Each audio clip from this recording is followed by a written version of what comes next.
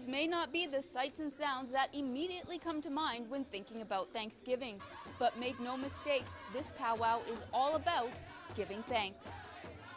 To me, it's a ceremony where I come and give thanks to Creator for all He's given me. You know, being able to dance with my grandchildren and my daughter.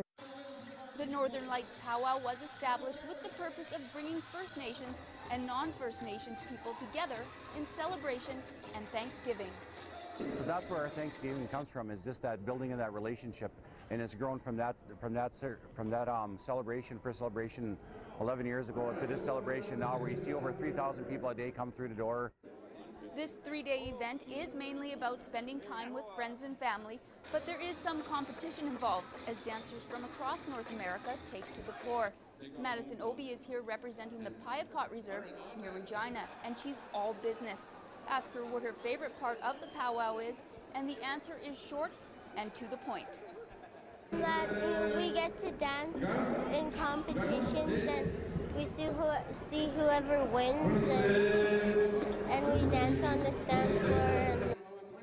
So while you're contemplating that second piece of pumpkin pie or late night turkey sandwich, maybe take a moment to consider how the many different cultures across our country are celebrating this holiday weekend.